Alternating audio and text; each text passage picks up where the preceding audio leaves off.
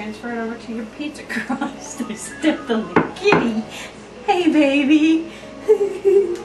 Show the baby. That's our little rescue kitty that Mama didn't want because he had weird feet. Okay. If he starts to play with my toes, we're in trouble. Oh, shoot. Okay. Stretch it out to the size you want.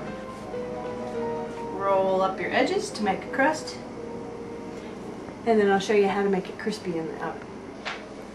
Okay, I'm going to transfer the last one onto our sheet, our pan. And here's what you need to do at the edges. Just like with these over here, form them up just a little bit. You have a little bit of playroom. Stretch them out. This one somehow has a little extra, so this crust will be a little doughier. That's fine.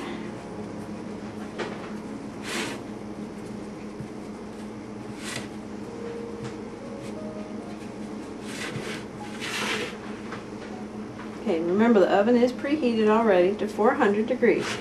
Now from this point you can either fill this already with your pizza toppings and bake the whole thing together, or because we like to have a crispy shell, we like to go ahead and par bake them at 400 degrees for about 8 to 10 minutes, and that will make them ready to top after they've cooled. And then we'll just be able to make the final pizza for about 10 minutes. Okay, prick each of these with a fork all the way around. What this will do is keep the bubbles from forming. You won't end up with a big pizza wart in the middle.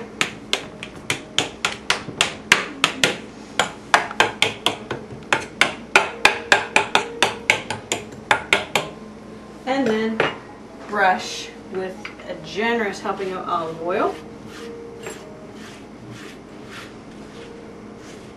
And then place them in your oven.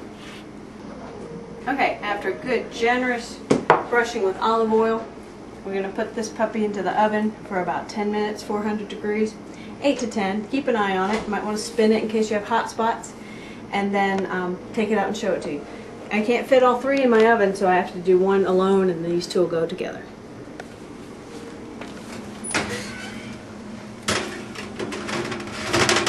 There she goes.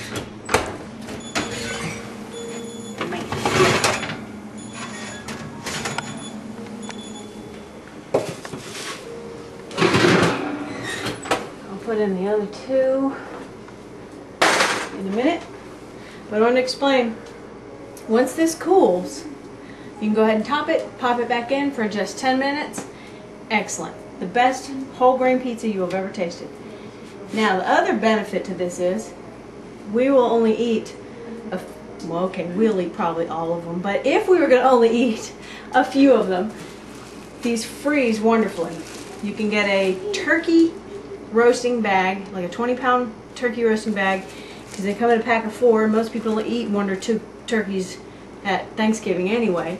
So you have the leftover, tie it up, and it fits these perfectly. That means any night during the middle of the week, anytime you don't feel like making the crust from scratch already, you've already got scratch-made crust, freshly milled whole wheat pizza dough made into ready-to-go crust for fast food. Have a great day.